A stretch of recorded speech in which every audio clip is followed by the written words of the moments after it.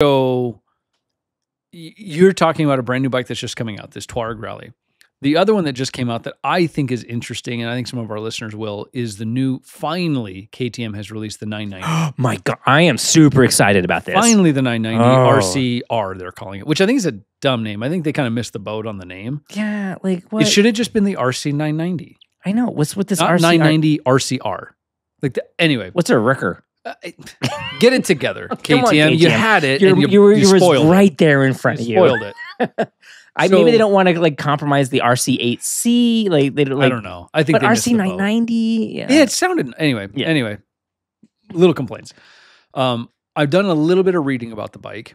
It is interesting. It is not just a Duke 990 with some clothes on. Oh, cool! Because I haven't had time to look into it. It's a proper frame, different geometry, different swing arm, different everything. The subframe is totally different. Everything about it is not the same, other than effectively the same engine with a totally different tune.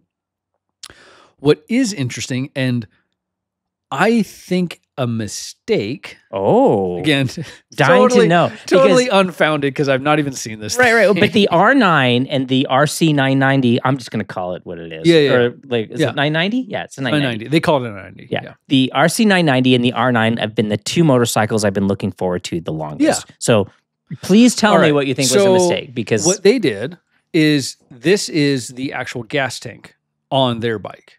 It's all the way up front. It sits on top of the engine. It's a parallel twin, so it sits here, right? Right. Yeah. And then the whole subframe is all airbox. And so the intake for the airbox, this is interesting. I don't know if it's cool or not, but it's interesting. Basically, on the little scallops underneath the seat are two almost, it almost reminds me of like a mid-engine supercar, where the intakes for the engine are actually just behind the doors. And it funnels in through these like scoops almost on either side into the airbox. That's how their subframe is designed. It's basically got these scoops built into it to pressurize the airbox. The weird thing about it, though, is you put the really light thing in the far back under the seat and the really big heavy thing way up high in front of me, the rider, which is the opposite of what everything you're seeing in design right now with sport bikes. All the sport bikes you're seeing is going away from that whole centralized mass idea. All of it is airbox is here, and the tank basically is under your butt. Which is smart, right? Like we talked about, I think, on the last podcast about how clever that is. I've had a Ninja 400, I've had an R3, like I've had these smaller track bikes before, and they also were cheaper. And so they put the gas tank as a gas tank way up high above on top of the engine. And you can absolutely feel the difference between a full tank and a half empty tank. Right. 100% you can tell. For sure. On my CBR 600, which had a fuel tank that was almost vertical in the center here, I could hardly tell when the fuel was full or empty. It hardly made a difference. Yeah, because it's in the center of the bike. And you think about, everyone thinks, and Honda played with this early on, they would put the gas tank actually in the belly pan. And when you, again, this goes back to centralized mass. If you think about how a thing actually is going to change direction, it's not necessarily a wee blow. You kind of want it in the center so it'll pivot around the mass in the center, right? You're an engineer. You understand this better than I do. So Honda's putting the gas tank all the way at the bottom in the belly pan, right? Because we thought lower weight is better, lower center of gravity in a car, was better. that's true, yeah. And it was terrible. I think they abandoned it almost immediately. It was almost unrideable. And again, as the fuel load changed, the entire handling dynamic of the motorcycle changed. And so they've done this with the airbox in the back. But what's so weird to me is that RC8C, which is a Kramer underneath. Right, yeah. It's all it is, a Kramer with some wing And the Kramer has, I think, the gas tank's under the seat, isn't it? The subframe is the gas tank. That's what I thought. Yeah. And so I'm just so baffled. Like, you had the blueprint.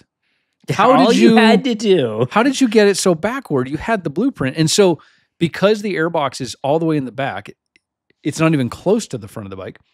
That little open scoop in the center air intake where there's a headlight, and on, I think, the R9 or the R7, one of them, that comes out, and on the race body work, that's kind of ram air for the airbox. Yeah, yeah. It can't be on the 990. Because you have a gas tank in the way. The airbox is way in the back.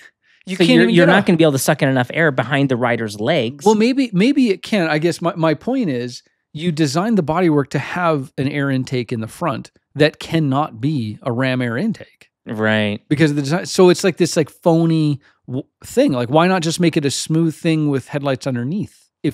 I don't know. It just why'd you make a baffles me. fake ram air? Because from what I understand is like the pressure on the front of the nose, the center of the nose is the highest. Is the highest pressure on the motorcycle. And that's why so many of these modern motorcycles, I think every MotoGP bike is doing this. There's a big hole right there. Yep. To get the most air pressure. To get the most air pressure because all a motor all an ICE internal combustion engine is an air pump. So the more air, that's why a pipe helps. That's why a free flow air filter helps. That's why because all I want to do is get as much air into and out of that engine as quickly as I can to generate the most amount of power. Yeah. So the fact that they designed that, like, I love the look of the thing. Oh, it's gorgeous. But I love when you see a race bike, like I was just talking about the V4R. When you see a purpose-built race bike that it only looks that way because that's functional. When you see something that is pseudo-functional, it irritates me. Oh, it drives me nuts. It puts me off. Yeah, it totally does. Nuts. Yeah. So that irks me a little, this sort of like phony, whatever, race-ish style. What is interesting, though, is if you go online and look, they softly announced, I think a real announcement's coming later, they are doing a 990 RCR track. Oh, okay. Why that's interesting is for decades, you could go down to your dealership and buy a motocross bike that you could pay some money, throw it in your truck, and go straight to the motocross track with. Right. Yeah. Now, maybe it's not tuned perfect, whatever, but it's ready to so go. Close. It's ready to go. Yeah. And for the rider who that's what they want to do. Yeah. Why not sell the thing that they want? And so if you're a sport bike rider and you want to go to the track, I have multiple times gone and bought a brand new bike, taken it home, brand new bodywork, stripped all of it off, put it in boxes, built it up as a race bike, and then gone to the track with it. They sell a track version, which is that. It is a full, no headlights, no taillights, no license plate, turn signal, all that stuff's gone. The electronics are set up for it. The bodywork is more almost like motocross bodywork. The whole set is something like $500. Oh my gosh, could you imagine? And it's like easy. The bodywork on this motorcycle behind you was over $1,000. I think it was $1,200. Fiberglass, yeah. And with no paint. Yep. Right? It was gray fiberglass, $1,200 for just the. Yep.